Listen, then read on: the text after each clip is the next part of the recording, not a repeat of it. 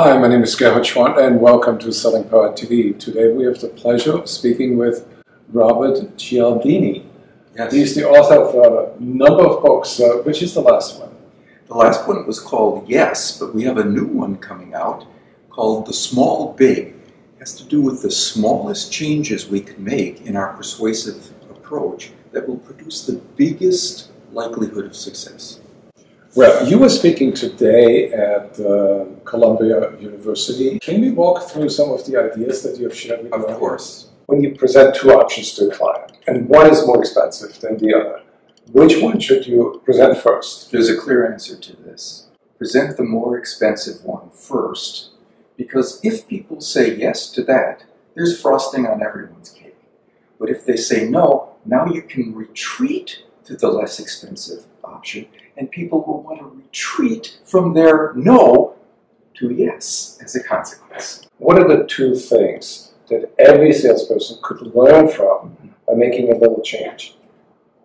One is a mistake we all make, which is to present all of our strongest arguments, our most positive features, our most compelling aspects of what we have to offer first.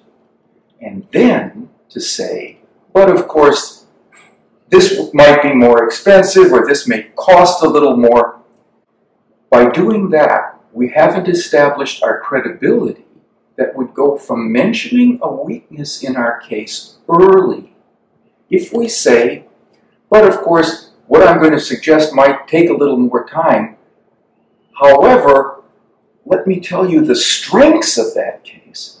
Now you have established yourself as an honest, trustworthy person who's willing to talk about the negatives as well as the positives, and people will listen to the next thing you say differently. And that's the point for your strongest argument. Do you want to know where to put your strongest argument in a presentation? Immediately after you have mentioned a weakness.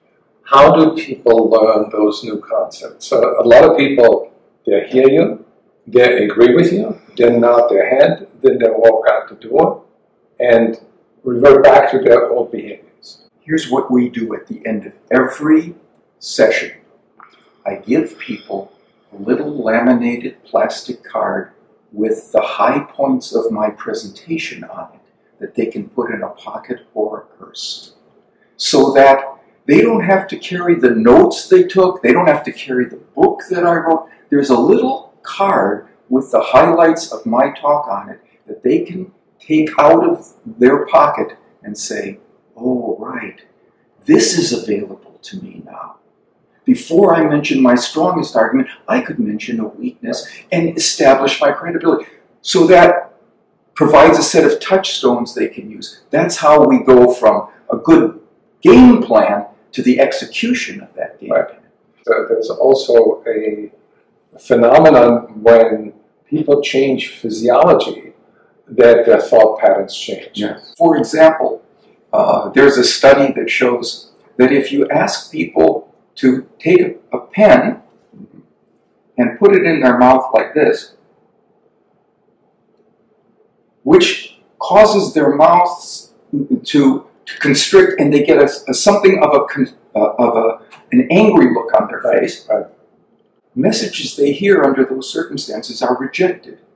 If you ask them instead to take that pen and keep their lips away from it, now their face is in a smile and they're more willing to accept the messages that they hear, which strikes me as maybe the reason why humor works so well.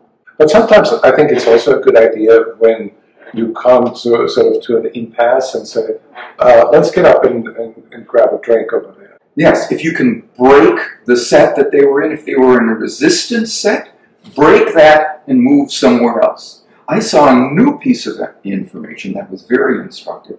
If a sales manager wants people to be more creative in a brainstorming session, take them to a room with a high ceiling, because it's more open and expansive, and that cue spurs more creativity.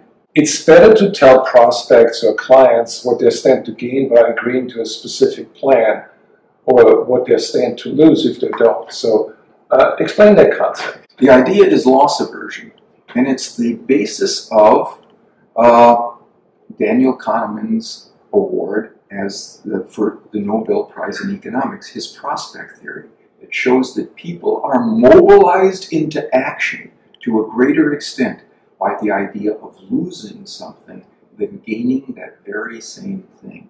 So as a salesperson, we are entitled to honestly tell people what benefits, what advantages they will forego if they fail to move in our direction. Not just what benefits and advantages they will gain, right, but also what they will miss. That is more memorable, it's more mobilizing, it's more galvanizing of attention. So what do you think of the challenger sales concept?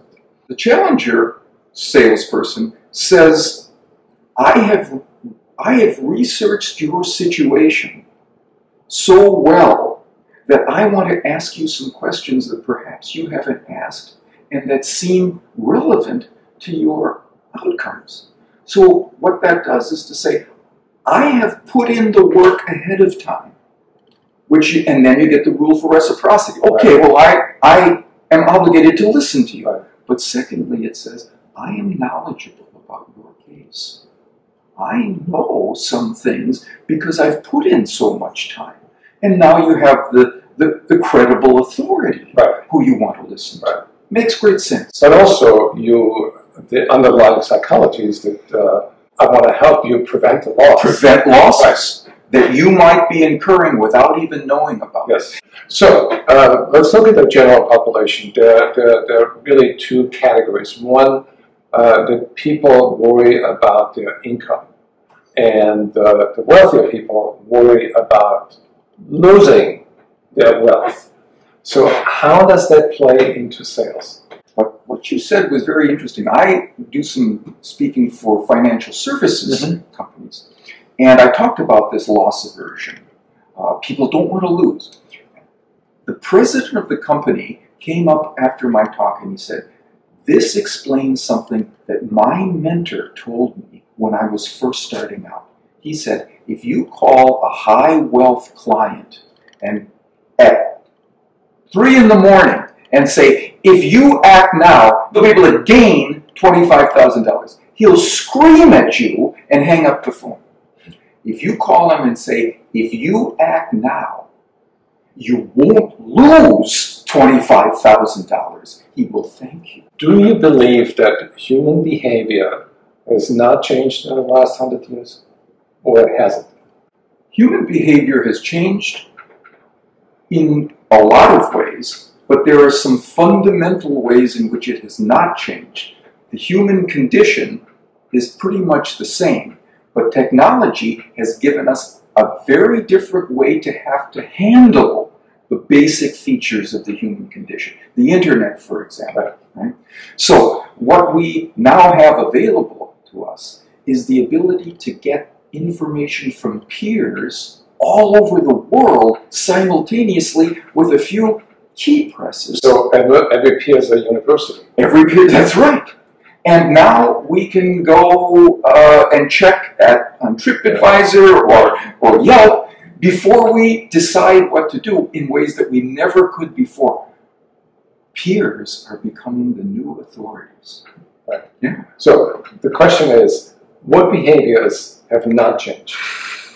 Well, the fundamental desire to seek peer information, to seek scarce and rare opportunities, to behave in ways that are consistent with our existing commitments and priorities, to seek the counsel of genuine experts. None of those have changed. What's changed is our ability to get access to those differentially. So what do you do to keep current and avoid being replaced by technology? In my case, I am always reading the latest psychological research. And what we've added to that recently is, which are the techniques that require the least effort and time and produce the biggest effects? And that's in the book. That's the new book. When is it coming out? September of this year, 2014. Congratulations.